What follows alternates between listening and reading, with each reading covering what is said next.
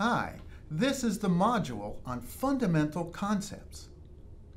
In this module, we will look at number systems, microcontroller design, and instruction set architecture.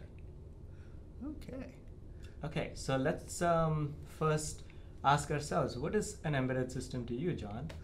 An embedded system is the combination of electrical, chemical, mechanical, optical, computer, software, all combined for a dedicated purpose. And we're going to, in this class, add one more requirement, and that is an embedded system is going to have a computer embedded inside. Okay, so it sounds like what you're saying is everything in engineering is a system. And so it's either a system or it's an interface between systems. So embedded systems seem to embody both these aspects. They are systems, and you have interfaces that interface these systems. That's correct. Okay, so let's look at some sample embedded systems. All right, let's begin with my favorite. Here are a couple of pacemakers. Hopefully you don't have these, but this would be embedded inside the body, and it helps your heart beat at a regular rate. Inside here is a computer, software that runs that computer, mechanical catheters, chemical reactions between the catheter and the body, a battery with chemistry in it, all combined for the dedicated purpose to help us live longer. Okay, so here is an embedded system that is more familiar to some of you.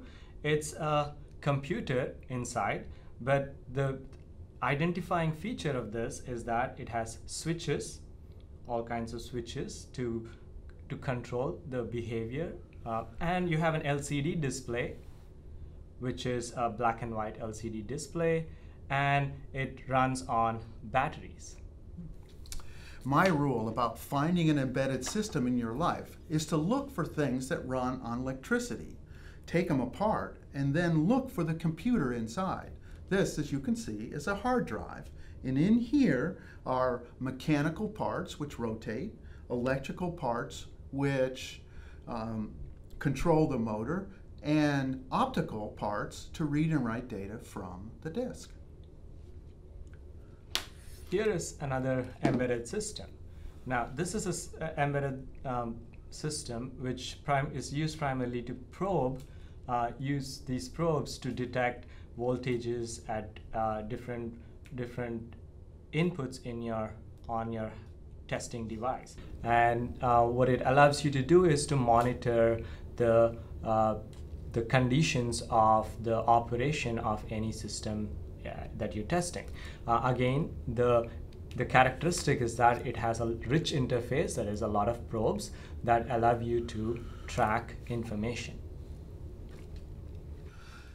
I got another one. Motors. Oh, nice. Look at that.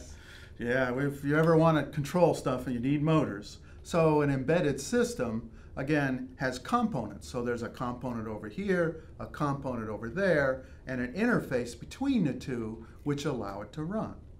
Again, this is a motor controller, and obviously this system would then be placed in a bigger system, a robot or industrial robot, and then this system would be then placed in a larger system like an industrial robot. And the idea is embedded systems are built for doing things that humans want done. Okay, so let's look at a little more sophisticated system. All right, wait a minute, Professor Yerabali. We're not having any fun here yet. Okay, let's take something apart. Yeah, come on, let's take something apart.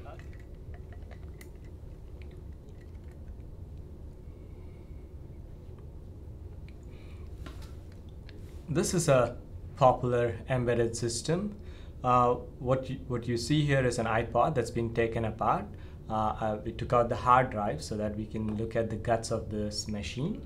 And what we see here is a set of processors. An embedded system may have multiple processors that do various functions.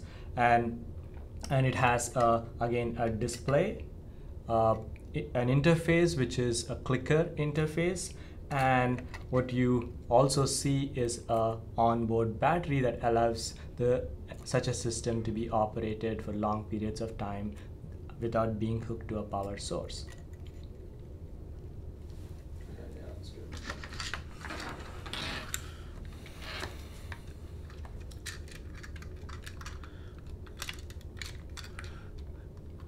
This is a game controller. Let's take it apart. I've removed the screws to allow access inside.